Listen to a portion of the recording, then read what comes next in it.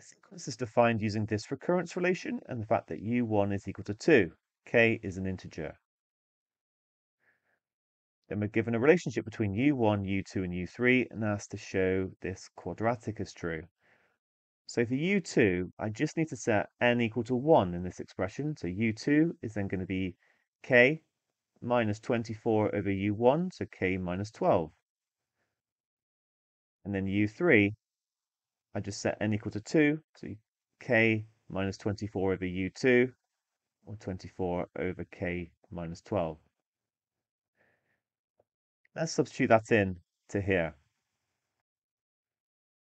So 2 plus 2 times k minus 12 plus k minus 24 over k minus 12 must equal 0. And we've got to rearrange that into the form shown. So let's expand the bracket.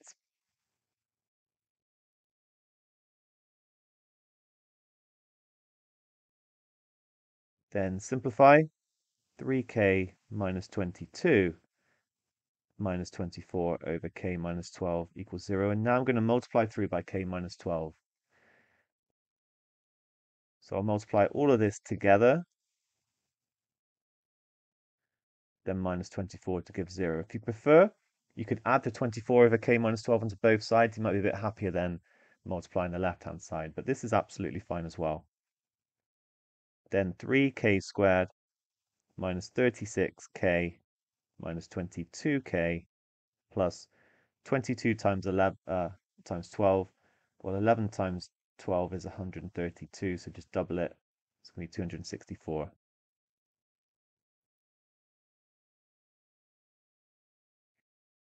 Therefore, 3k squared minus 58k plus 240 is equal to 0.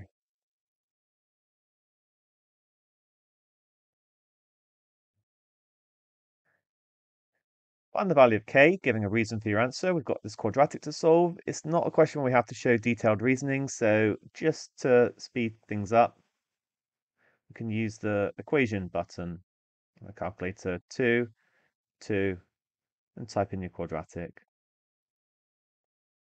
This will factorize necessarily because k is going to be a whole number. So you can alternatively do that, but it's a bit awkward with that 240. So we get 13 and a third, or 6.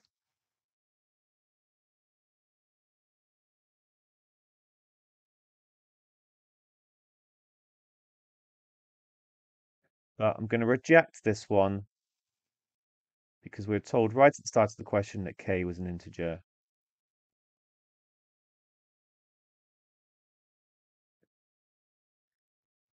And finally, find the value of u3.